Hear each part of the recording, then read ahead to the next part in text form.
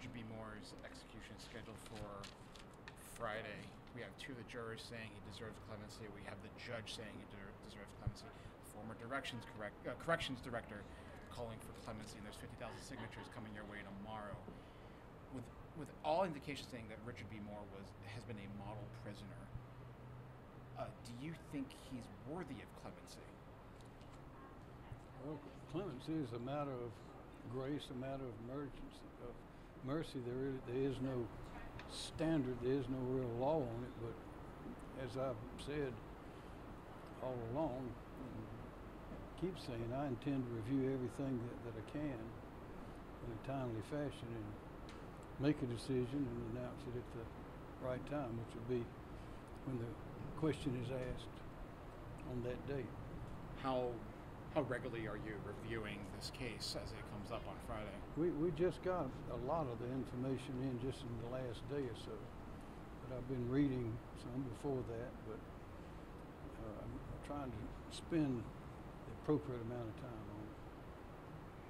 With the voices that Joe mentioned who are now calling for clemency, they're certainly not insignificant, like Judge Clary, like the jurors.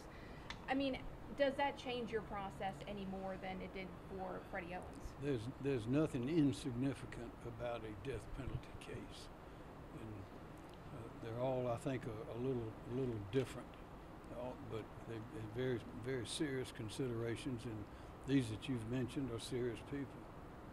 Do you consider something like this kind of from a legal standpoint, like ensuring in your mind that all his due process was met, all the appeals that were available to him were met, or do you think of it in broader terms of some of the things that they just Well, asked? you can go through the record and determine some of the legal issues, and all of those have been determined by the appropriate authorities and appeals and all of those things.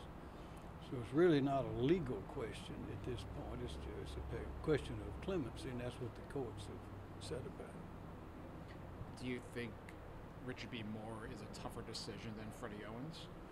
Well, it's different circumstances, but the death penalty is a very serious decision regardless of the circumstances.